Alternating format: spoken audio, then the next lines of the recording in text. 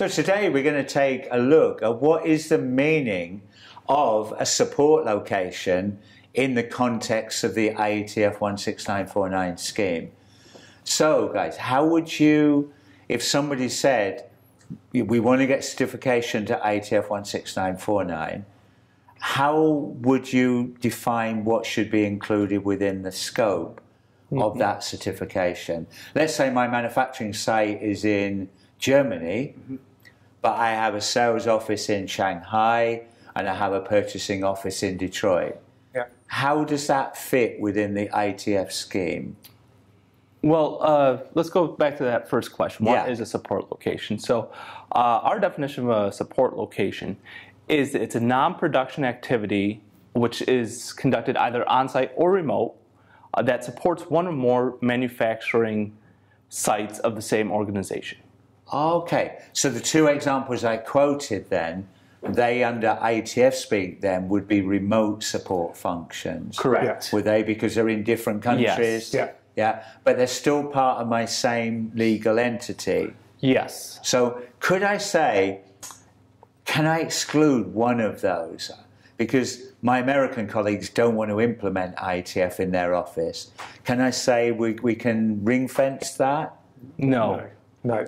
They both of those remote supports have to be included within the If they're scope. providing support to a site that is certified, then they have to be, it's not an option to include them or not include them. It's interesting, on some of the earlier videos we talked about the number of certificates globally. There are about 75,000 certified companies.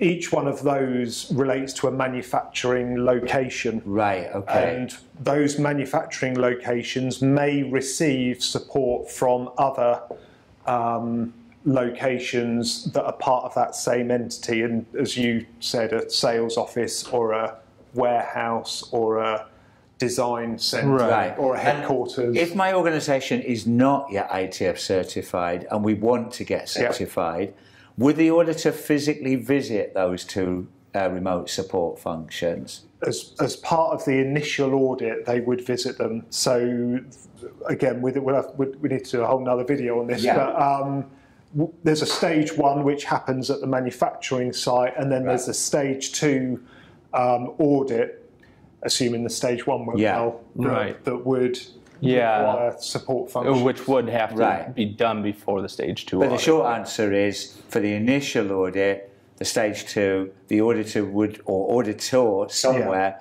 would visit those first, then they would audit the site.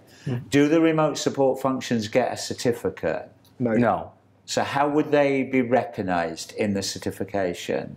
So they would be described on the certificate of the site. So there would be an appendix to that certificate which describes where that support location is and what that support location does. Again, that's a whole nother video as well, just to explain the IATF terms for the support location activities. Right, I understand this is complex, but if we try and keep it simple then, for the viewers, that if your organisation does have any remote support functions that are part of the same legal entity, they have to be included within the scope of the certification. If I outsource activities to other organisations, but it's a completely legal different entity, would the auditor visit those?